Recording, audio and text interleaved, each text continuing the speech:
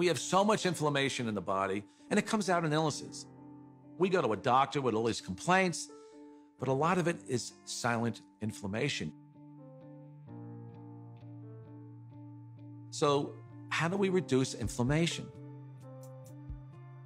In simple terms, grounding is literally putting your bare feet on the ground. When you do that, you're in contact with the earth, and Mother Earth is endowed with electrons. And these electrons are literally absorbed through your feet. It's like taking handfuls of antioxidants. Grounding means connecting to the earth to support the specific function of the organs of your body. It supports the body as a whole, but it specifically supports organ systems down to the tissues and the cellular function of the entire body. You could take anybody who has chronic pain. It doesn't matter who they are. It doesn't matter what's wrong. And ground them, and you're going to have a significant reduction in pain. You're going to stop the inflamed portion. That stops almost immediately. Then the body can heal and return to normal. And healing generally is improved by 60, 70%. If inflammation is the cause of all these health disorders, then I know not grounding is the cause of inflammation, because if the body is grounded, you can't have inflammation.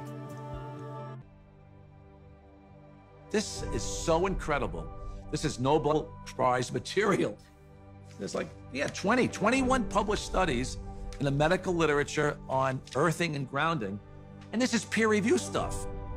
In simple terms, what grounding does is literally, it quenches the fires of inflammation. And if inflammation is the source of all root illnesses, including Alzheimer's disease, cancer, heart disease, diabetes, I mean, the list goes on and on.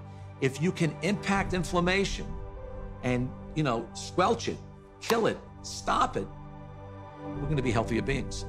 Go outdoors, take your shoes off, stand barefoot on the earth, or sit on the earth, put your feet and your hands on the earth, and you will instantly notice the pain and inflammation begin to drain from your body.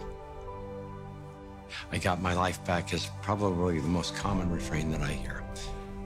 Thank you, I got my life back. I got my life back.